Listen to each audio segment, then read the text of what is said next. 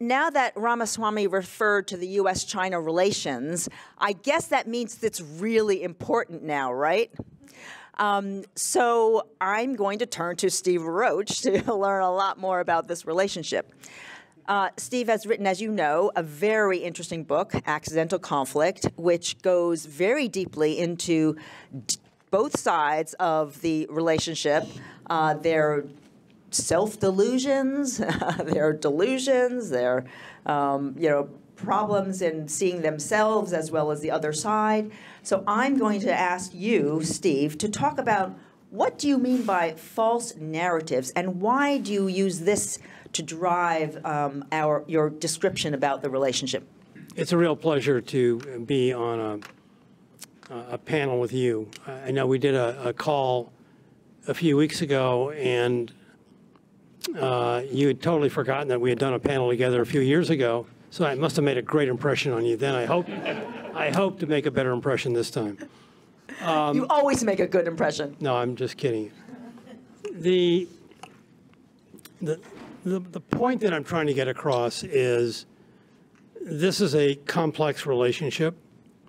It's a relationship that's grounded in history.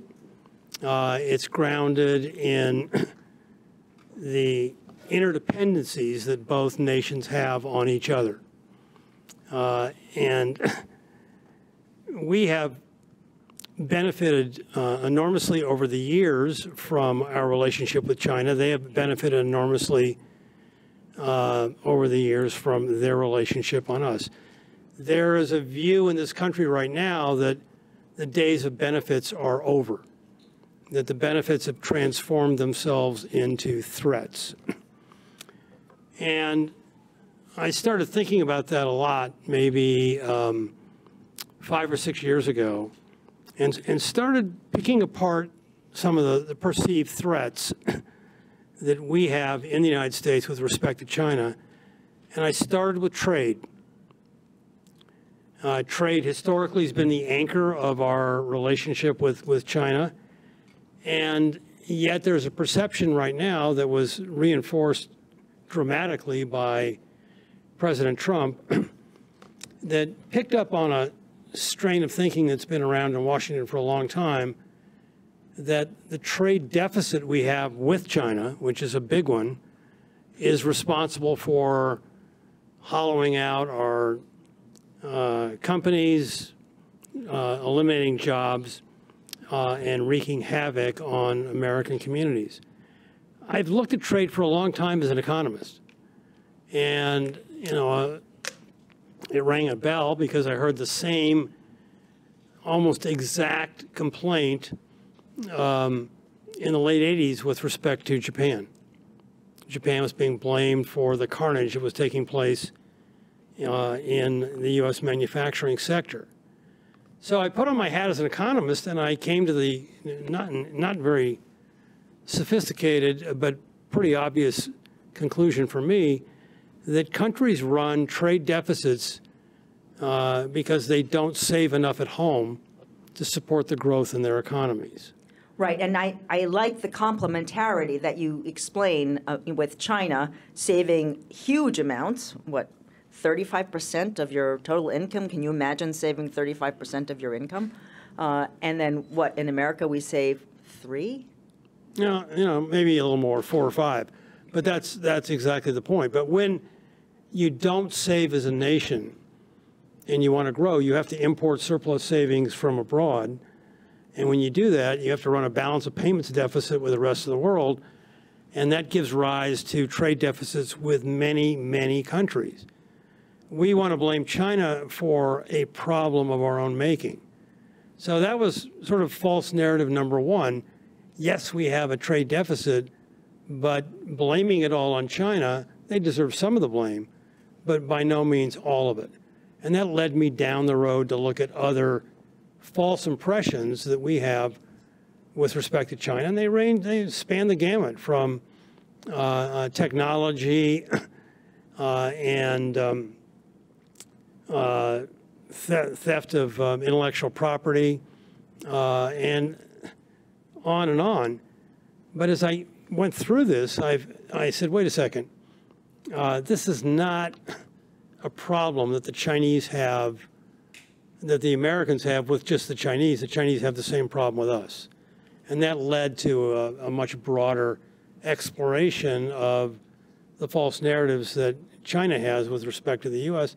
And they arise out of similar reasons, wanting to blame others for problems of a nation's own making. So I do totally agree that there are misunderstandings on both sides. China wants to see the U.S. certain ways, and the U.S. wants to see China certain ways. And to a big degree, though, a lot of it has to do with our own domestic politics. I mean, we do certain things, sort of against our interest, mainly because there's a domestic reason, and China the same. So you have an incredible case study when you talk about under the Trump administration, the USTR Robert Lighthizer comes up with this so-called brilliant idea of imposing tariffs. Can you walk us through, this brilliant idea, so to speak, and tell us what it really is? Yeah, he's an interesting guy. He's got a new book out. I do not recommend it.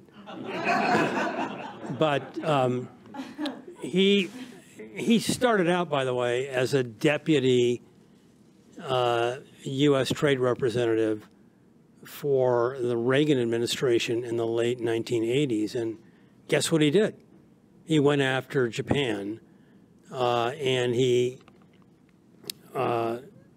brought Japan up on charges of unfair trading practices under this once obscure provision called Section 301 of the U.S. Trade Act. And so Trump was looking for a trade advisor. Someone handed him this guy's name. He liked his CV, and he hired him on the spot and said, look, do for me what you did in the 1980s.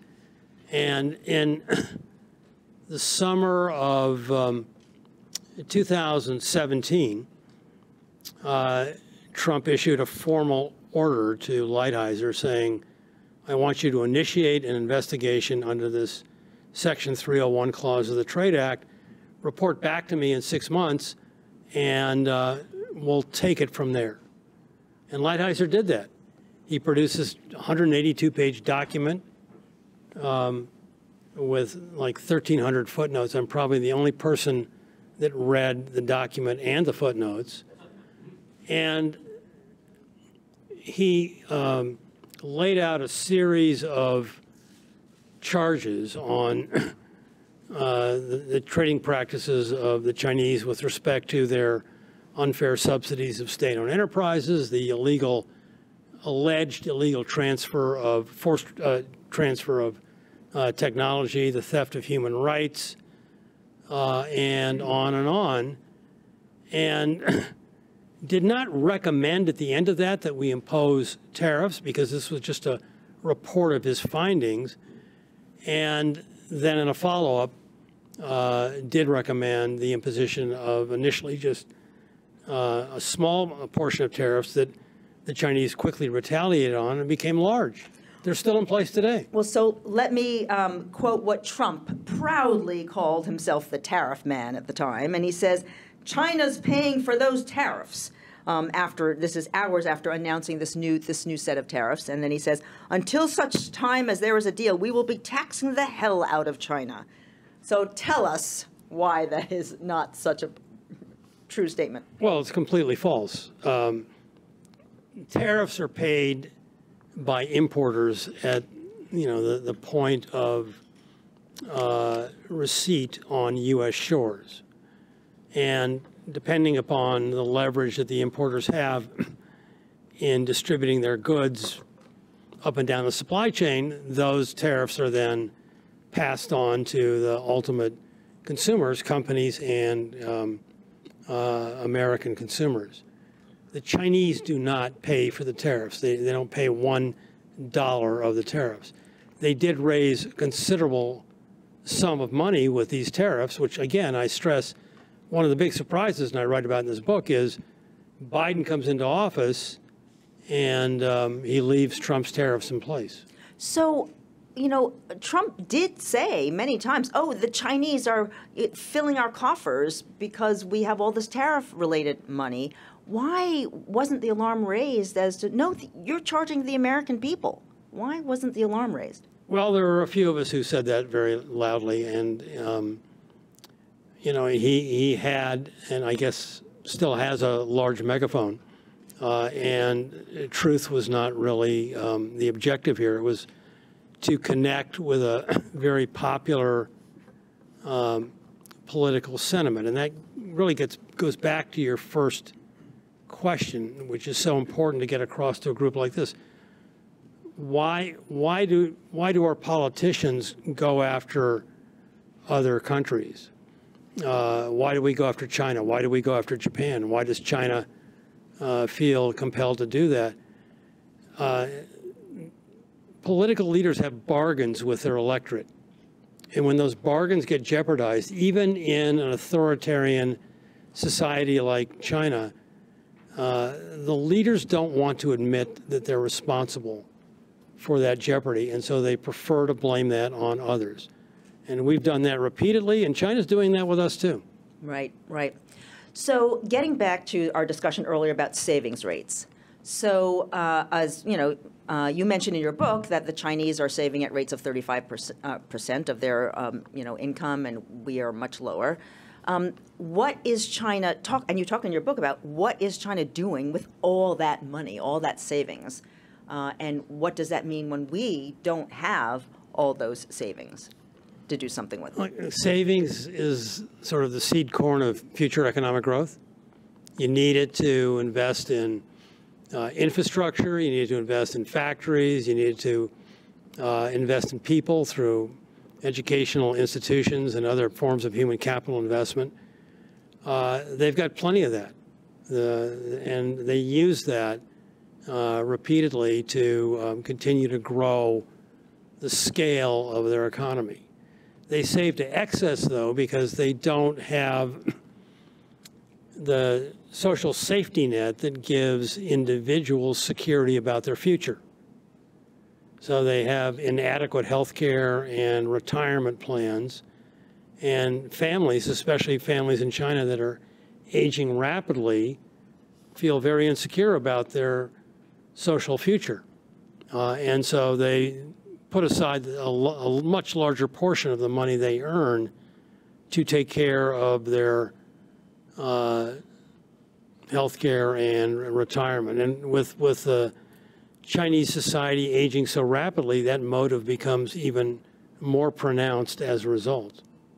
But you also talk about how that savings, at an aggregate level, allows the country to invest in things that we actually have a little bit more difficulty doing.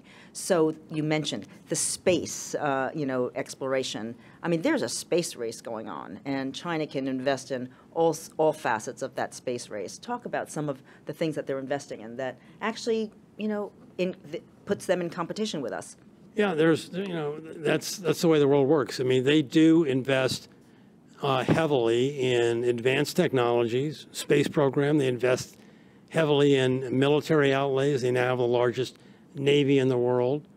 The infrastructure is extraordinary, especially for somebody who grew up in this town who just struggled to drive, 15 miles in an hour.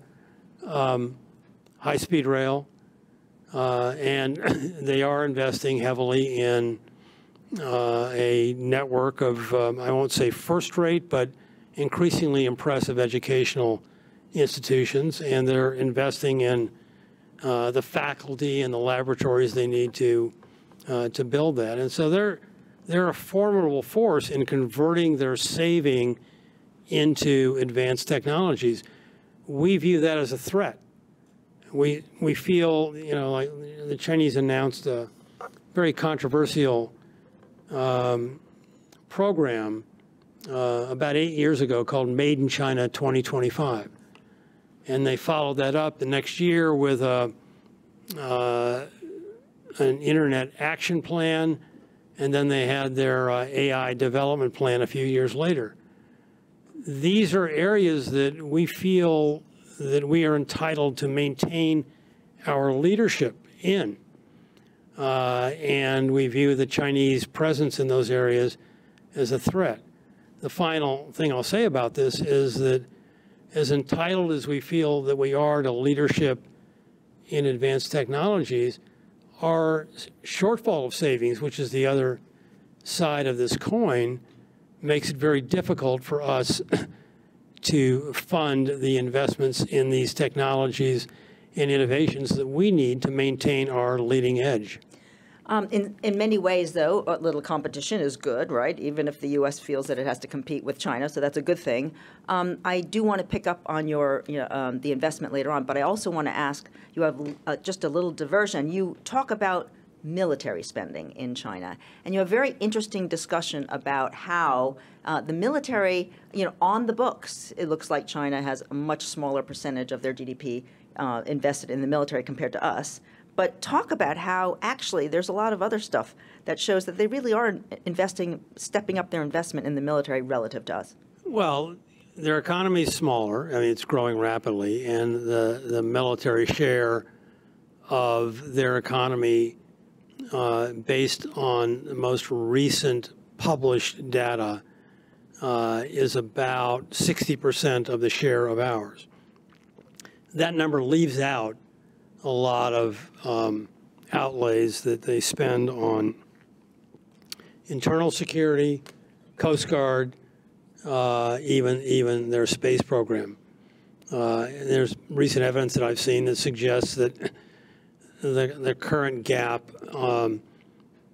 China versus the U.S., is probably half of what the official numbers would lead you to believe. They are growing their military spending at about 7% a year. Our military outlays are frozen. They're by far the highest in the world. Yeah. We spend more in aggregate than the next 9 countries, including China, spend together based on published data. But if you extrapolate their growth rate on military outlays into the future, and I do this in the book, by 2030, they'll be spending about the same in U.S. dollars. And by 2035, they'll be spending probably 50% more than us. The question that comes up in defense circles all the time is, what are they going to do with this? And is it going to be, aimed at defense or a more muscular, outward-focused, aggressive military strategy?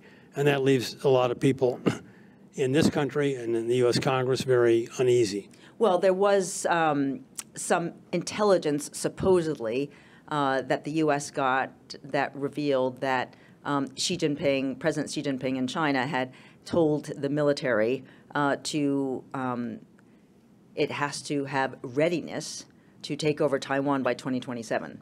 So, how reliable that is, we don't know, but that's the word. So that's a little bit scary. Yeah, that's a little scary. So I want to get back to your reference to AI. And actually semiconductors in particular. I'd like to talk about the chip wars. I mean, this is something that has been in the news a lot. People are concerned about. Huawei just recently came out with this 7-nanometer, chip in its latest phone. And supposedly that chip, came from China Semiconductor, CIMIC, and we thought, oh my goodness, they weren't anywhere near actually executing on 7-nanometer. They were just starting, and all of a sudden they've got this chip. Apparently it has South Korean, technology in it. But, and so we have some restrictions on it. But if you were in the White House, in the administration, what would you do? How would you handle this?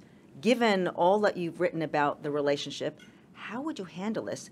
On the one hand, you need to maintain national security for the U.S. You don't want, our chip technology to find its way into Chinese military technology that they might then use against us. At the same time, you want to encourage, as an economist, you want to encourage greater trade and commerce. Well, you touch on a lot of complex aspects of the the tech war piece of the conflict. And I do have a chapter in the book on Huawei.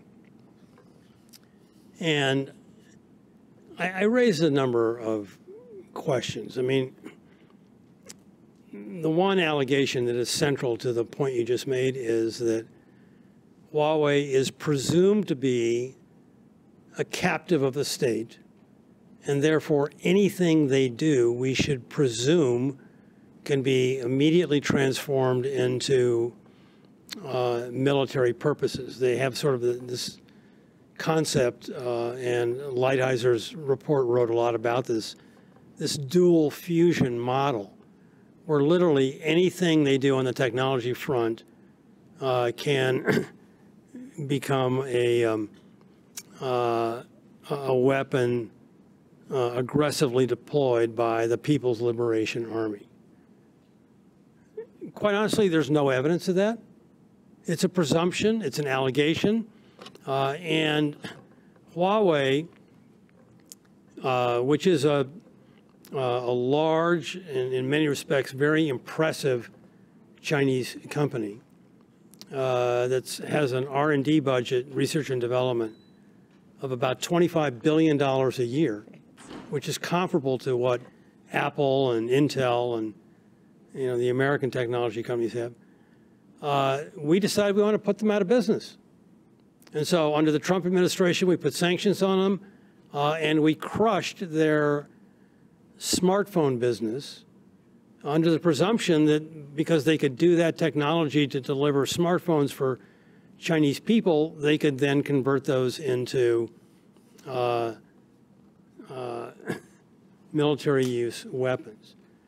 And Huawei, again, R&D focused, they worked very hard in the 5 years that they put sanctions on to do an end around our pressure, and came up with a smartphone done indigenously with Chinese technology. And what's the big surprise? Well, I think we squeezed them, and look what they did. Well, it's not clear where it came. It's possible that it also came from technology used in South Korea, though not necessarily obtained directly from South Korea. I don't think we have any evidence of that, Sheryl. I don't, honestly. I mean, the U.S. government has said, we're going to study this very seriously. And there was a firm that was commissioned by Bloomberg News, I think it was called Tektronix, that took the new smartphone apart piece by piece, and as best I can tell, they determined that the core processor was made at scale by this Chinese semiconductor manufacturing corporation. Possibly, they used the lithography equipment made in Holland by ASML. That has yet to be determined. Even if they did, so what? So as someone in the administration, what would you do, in terms of trying to balance the need for national security and, the need for commerce? The administration has made it very clear that they will do everything in their power to stop Chinese advanced technological progress under this sort of dual fusion threat motive. I personally, I'm against it. I think we need to act on the basis of verifiable evidence rather than a presumption of guilt. The idea that we tactically restrict Chinese access to advanced technology is a heroic effort on our part to stop the threat now, but it gives rise to strategic responses by the Chinese, such as we've just seen from Huawei. It's like putting a finger in a dike. Does it really accomplish what we're trying to do? In other words, the backlash is that they work harder to actually indigenously develop it. And they have. And they're continuing to do that. So would you recommend not putting those export restrictions on? I think that we need to be able to identify exactly the nature of the threat that we are trying to arrest before we go after the tools that we presume will be critical to realizing that threat. What is China trying to do militarily that we want to stop? Is there really aggression coming out of China that we feel is threatening us? You mentioned Taiwan. You would probably mention the South China Sea. We need to look at those issues. Well, they also came out with the hypersonic missile that really surprised everybody in the summer of 2021. Yes. And that's the kind of missile where actually it actually was able to go around the Earth undetected by radar at the speed of, sound. That's pretty good. Yeah, no, but unlike Russia, who has actually used the hypersonic missile in Ukraine, the Chinese have not. They built up a powerful defense capability in many respects, but it is a defense capability that to date has not been deployed in active kinetic warfare. Right, thankfully, so far. Let's move to another area that you talk about very interestingly enough. So, of course, the Chinese have built up this great economy, partly because they've built up the global supply chain. I mean, they are the manufacturing, house for the world. Which means that they feel that it's time for them to, grasp for some more political power in the world.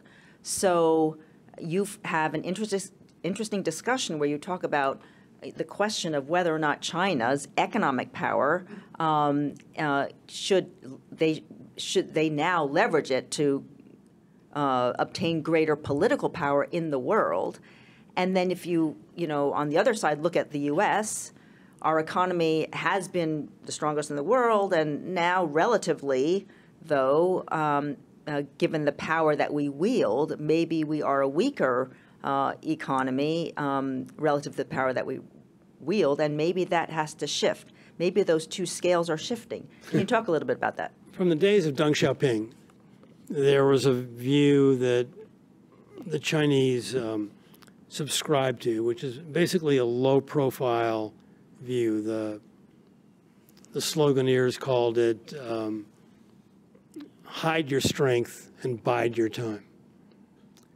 And China kept a very low profile in global affairs. There were a few exceptions, the Vietnam War being a notable one. But in large part, they were relatively passive on the global stage. Xi Jinping comes into office in late 2012, and he immediately focuses on China's former role as a great power that was largely obliterated by what is referred to as the Century of Humiliation, which began with the Opium Wars in the mid-19th century.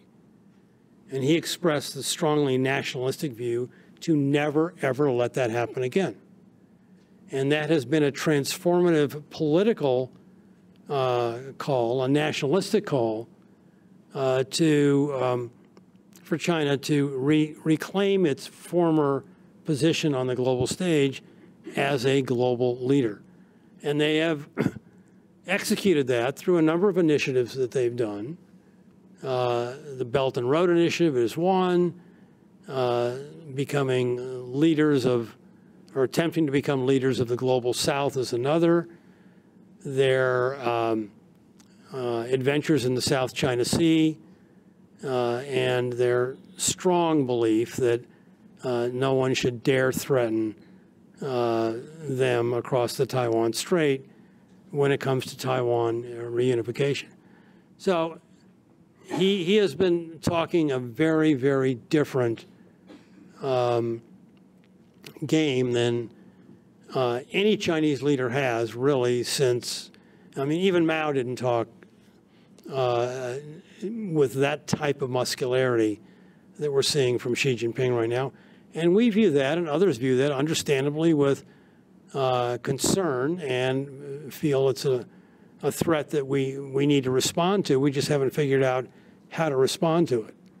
And our own military strength is unparalleled in the world, but, and I write about this in the book, there are a number of scholars who have looked at the rise and fall of great powers, and typically they find that the great power that overextends themselves relative to a weaker economic base ultimately gets into trouble.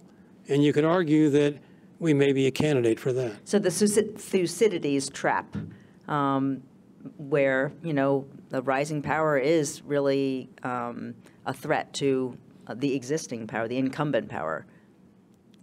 Although yeah, there have been people that have called to that. That's fair. And yes. people have been talking about this for the U.S., though, for a while, but maybe it just takes a long time for the U.S. to decline, right? Well, let's hope it takes longer than we think. Yes, yes. So you talk a lot about how these false narratives could propel us faster than we think into an accidental conflict. Can you talk about that? Yeah, in a nutshell, what I argue in the book is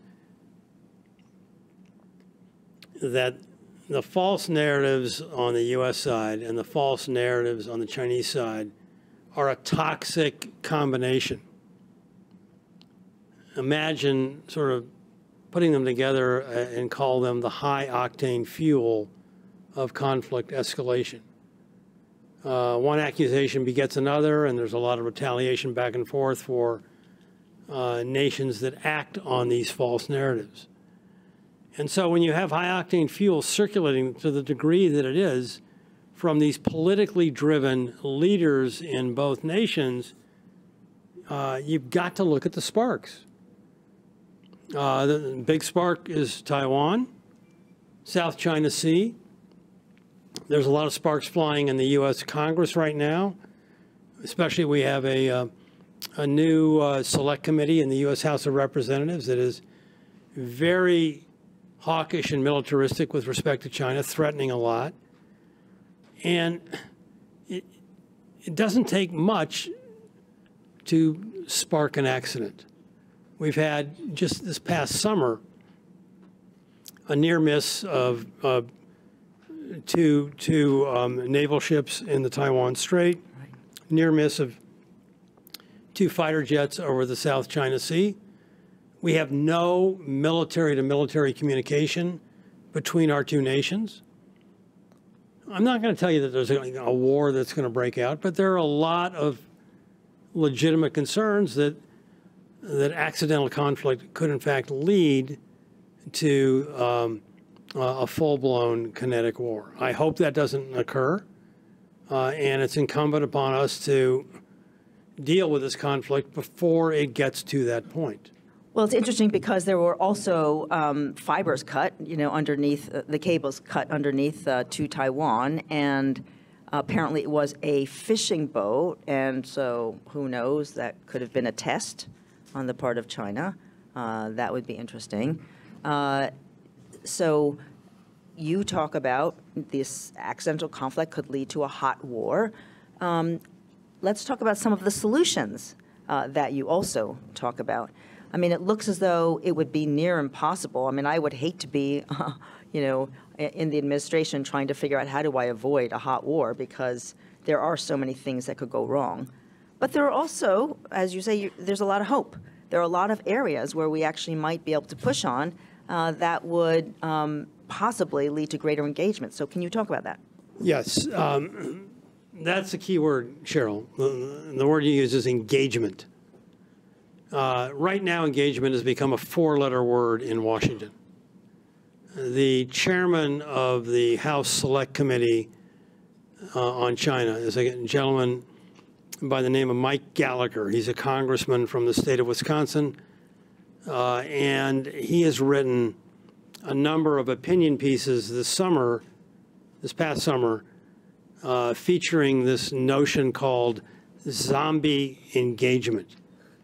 The idea is that engagement is the reason that we're in this trap with China right now. We gave away too much, and we should never engage. If we do, we will become the living dead, the zombies that he worries about. And he and a lot of other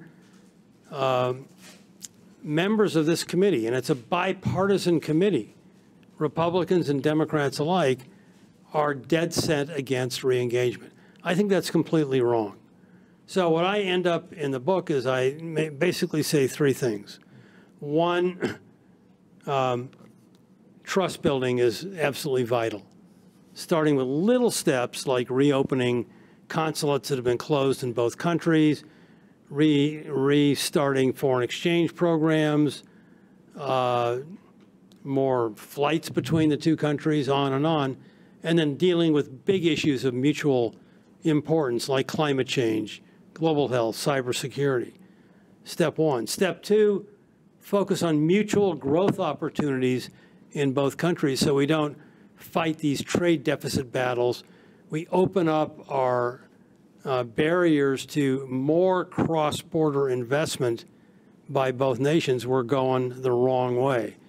And third, the point that I'm actually most excited about is institutionalizing an architecture of engagement by setting up what I call a U.S.-China Secretariat, a full-time organization that works on all aspects of the relationship, from economics and trade to technology to subsidies in state-owned sectors to the big, most contentious issues like human rights, climate, health, and cyber.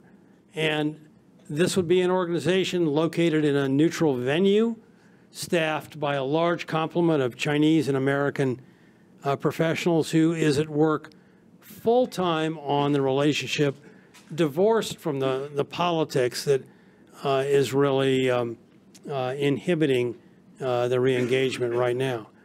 And I have presented this view all over the world, including attempting to do it in Washington. In Washington, there is zero interest in this. Around the world, there's a lot of interest in it. When I walked in the room tonight, here, a young woman came up to me and said she wants to sign up and work for the Secretariat. So, you know, I'm taking names. We need more engagement, and we need to have a disciplined structure of engagement that holds China accountable for things we don't like and holds ourselves accountable for problems of our own making. Okay, so I want to ask you a little bit more about this, but I also want to ask you, the audience, to prepare some questions because I'm going to turn to you in a few minutes, okay? So I like the idea of greater engagement, and I wonder about this, you know, U.S.-China Secretariat.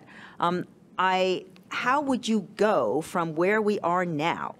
I mean, we literally have to come up with step-by-step framework to get to that because we're in a place right now, and it's a real place, where the U.S. is, as you say, the Congress is just like not listening. How do you budge the Congress toward this ideal? Well, look, I'm not too optimistic in getting through to the U.S. Congress right now. I mean, you see what's going on. Even to the administration. Okay. I mean, who's the next speaker going to be, Sheryl? Any idea? Anyone know? I mean, the administration, to their credit, has now sent 4 cabinet secretaries to Beijing, and the trips have been long on ceremony, short on results. But on 2 of the trips, the one by Treasury Secretary Janet Yellen and the one by Commerce Secretary Gina Raimondo, they did agree to set up 2 working groups under each department. Those are small steps. Falls well short of any type of engagement we had in the past before this trade war, but those are the types of initiatives we need. A secretariat is not about sporadic, infrequent working groups. It's about a full-time, continuous troubleshooting effort. But these working groups, to the extent that they can begin to tackle joint problems, those are steps in the right direction, and I applaud those efforts. I mean, we've had working groups, in the past. Yeah. What I wonder about when it comes to a general secretariat would be twofold. One is there is an additional layer of bureaucracy that one can argue that would be another layer of bureaucracy. The other I worry about is that how much influence could it really wield? I mean, unless it's really instituted at the top between President Xi and a president of the United States. And mind you, since Xi Jinping is forever, it's really only going to make a difference as to what U.S. president, who the U.S. president will be to institute this. But in any case, it would have to be really endorsed from the very top for it to work. Otherwise, the secretary would have no authority, no influence, no power. Look, empowerment's important, and I've written in the book, and I've written subsequently about this because I have gotten, a lot of questions. And I will admit, I've been criticized as being unrealistic, naive, guilty of, wishful thinking. And I will admit, to probably all of those sins. But I don't like where we are right now. And I do believe strongly that the only way out of this conflict, this self-imposed trap that we're in, is through a institutionalization of re-engagement.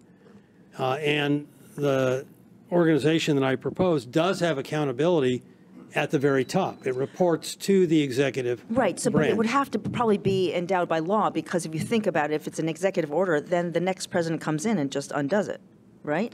I mean, Trump would come in and just undo. It's quite possible, yeah. You need to make certain that when you commit to an institutionalized approach to solving a very intense transnational conflict, that you build in some continuity to the organization. Otherwise, it exists for a fleeting moment in time.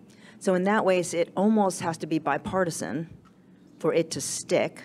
And then it's that select committee on China that becomes a very important body that can actually, presumably, if they recommended it. Yeah, the odds of them recommending it are a number pretty close to zero. Right. I would hope that they do not have a role in the future design of an architecture between the United States and China. Because they're just, yeah, okay. Well, we'd like to open it to the audience now and take your questions, please. Okay, I do have a question about, look about the history is about, back to 1949, the U.S. lost to China during the Tiananmen Square, and then the U.S. government have a wishful thinking, and then the Clinton opened the China again, and then they think the China with the rapid economic growth, and then they will change. But now you face the same problems, because my question to you, history tells us, do you think China is a threat or not? Threat. By threat, that means that we are fearful that the rise of China will impede, infringe on our own freedom, on our own prosperity as a nation. I understand where the question comes from, but I think that our own prosperity and our own freedom is far more in our hands than it is in the hands of China.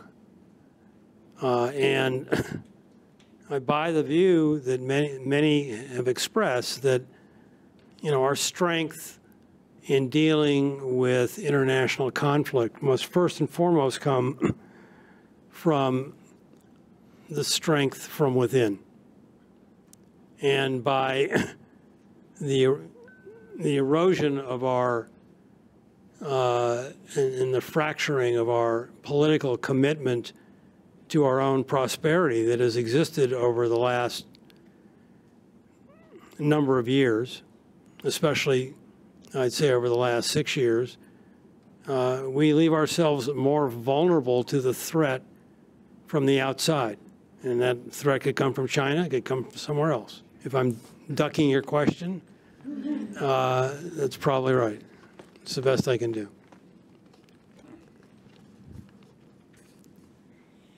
Mr. Roach, you talked about the potential risk of accidental conflict, and that would be a risk of not engaging with China.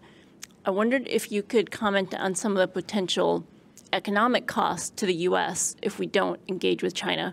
For example, in innovation in semiconductors, if our semiconductor companies are getting anywhere from 25 to 66% of their revenues from China, and we reduce that revenue, then how does that get replaced in terms of funding their huge R&D budgets?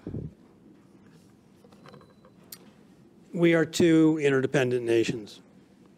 And not trying to sell an earlier book, but my earlier book did,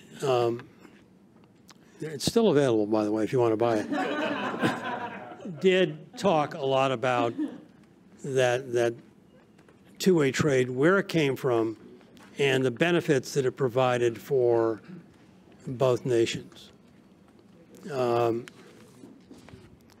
And right now, there's this sort of political finessing that's going on that we have decided to call the changing of that interdependency, refer to it not as decoupling, which is breaking the links between the two nations, but we want to call it de-risking. Which means that we are surgically going after the linkages and just plucking out the parts that deal with threats, perceived threats to our national security. It's very difficult to do that. And I've looked at the numbers, and whether you call it de-risking or decoupling, we are beginning to take apart this delicate web of interdependencies that we built up really since the accession of China to the WTO in 2001. And ultimately, there's a price that we pay for that. It raises the costs of goods sold to American companies. It damages, our most valuable company, of course, is Apple. Apple gets 20% of its global revenue from China. And up until very recently, China has been hands-off when it comes to putting pressure on Apple. It's started to do that now. And Apple started to respond to that by moving the production and assembly, small pieces of it, offshore to India and Vietnam. There's a price that we will pay for that. And there is a price that the Chinese will pay for that as well. And so, that's, these are costs of conflict that will impact China, the United States, and the rest of the global economy as well.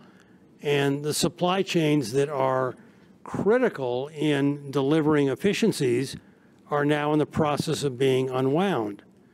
And if they delivered benefits on the upside, you better believe that when they're unwound, you will feel the costs on the downside.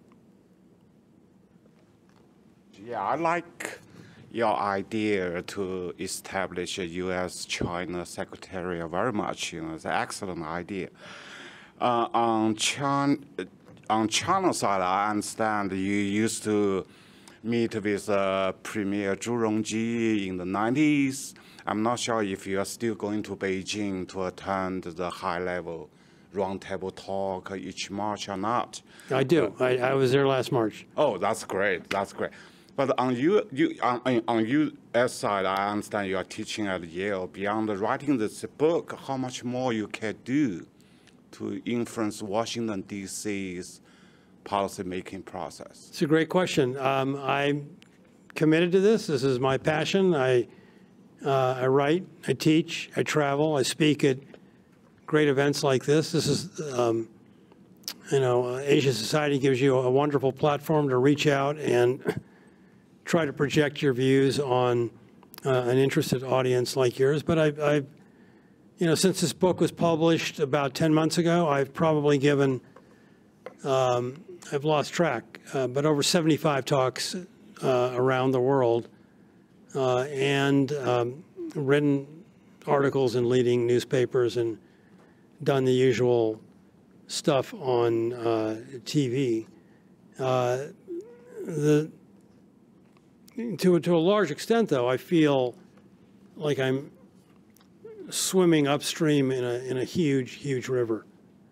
The consensus of sentiment in this country right now is more negative on China than it's been on any country since the early 1950s, when we had this venomous Red Scare that caught up in the U.S. House and the Senate in a McCarthyist vendetta against so many Americans who were accused of being unfairly members of the USSR Communist Party. And that sentiment is alive and well again. And it's very dangerous and very worrisome, and I write about that in the book as well. And so I'm determined to speak out. And there's a lot of pushback, I will tell you that. I feel it personally, and I get a lot of encouragement, but I get a lot of hate mail through the various social media that you're all aware of. One last question. How about Harry? So you think that there is no possibility that China would cut off access to Taiwan and the semiconductor business there for the United States? Is that what you're saying, that there is no possibility that can happen? No, I do not want to go on record as saying there's absolutely no chance that would happen. I think China would act on Taiwan if it felt provoked, if it felt threatened.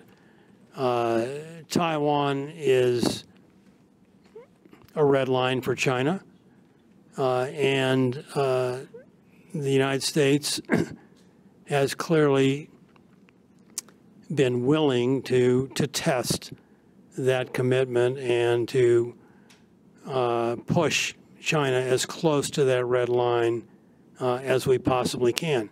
That is worrisome.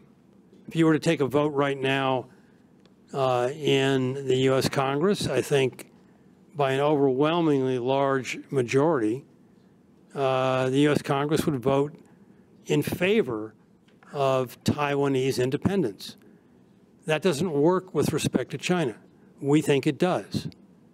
And if we act on that, and we have acted on that, but keep acting on that, then that could certainly force China's hand. And I think that is a leading concern of mine in worrying about the possibility of war. Yeah, I think Taiwan would be very careful of going that route. Because of it's very complicated. I think that the U.S. would, whether or not they would openly come out and support. I mean, we had some of the congressmen, one congressman, Michael McCullough, I think, went out to Taiwan, and he basically said, yeah, we put U.S. troops in Taiwan, which is like we've never said that before. That's just against policy. But President Biden has said the same thing. Well, then it gets walked back. Yeah, it gets walked back. So when pushed, he said, "Well, I was responding to a question because some reporter asked me, would we put U.S. troops in?" So I mean, in other words, I think that they want to support Taiwan because they feel that Taiwan is being bullied, and Taiwan has this Taiwan semiconductor. But on the other hand, I think that people are going to be very careful trying to cross that red line.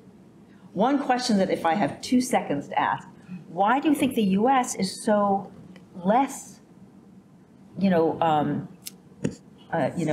less hateful of Putin compared to China? I mean, it just seems like we've seen Russia be much more aggressive and, commit atrocities. China hasn't done anything yet, except in... Yeah, no, that's, I mean, look, I think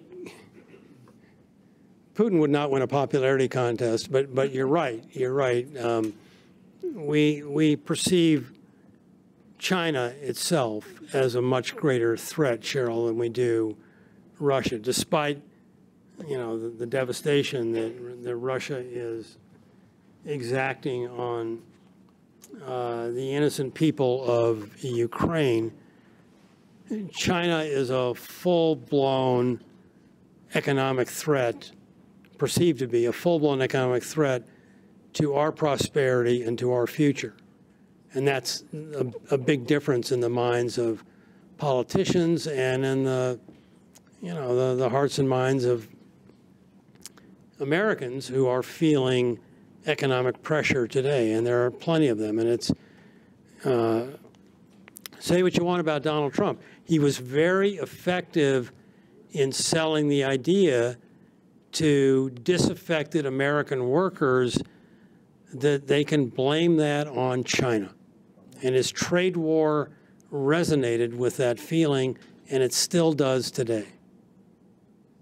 And Putin, despite his diabolical intentions and his disregard for humanity, does not pose, his country and he does not pose nearly the type of threat to the economic insecurity that eats away at the heart of American workers and voters. Well, let's give a big hand